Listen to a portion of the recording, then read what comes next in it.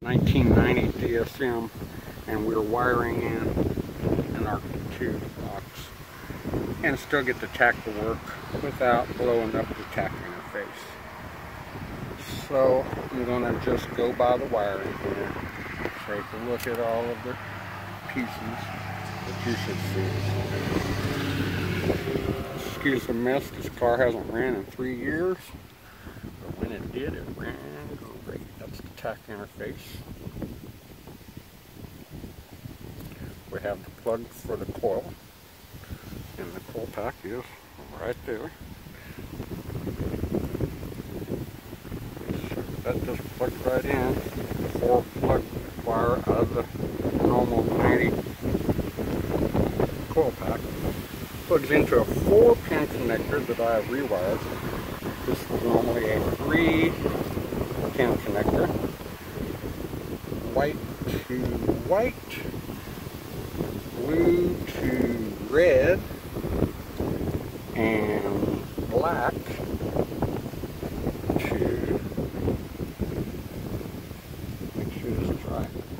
to black. Notice there's no yellow. The yellow would have come off of the tack interface right here, and you have to remove it from the coil pack side or the Arc2 box will explode it. It'll catch on fire. We don't want fires under DSMs. So here's the 4-pin connector from the wire loom. We have black to orange, yellow to blue, and red, which is spliced in at the tack interface here.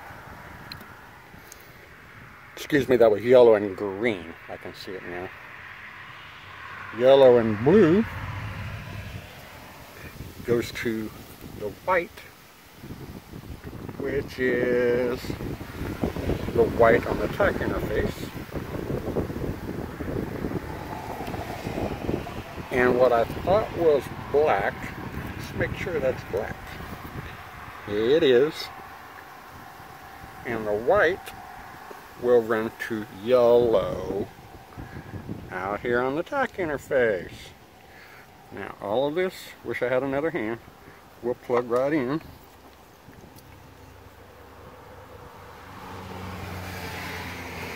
To the coil pack. And your tack will still work.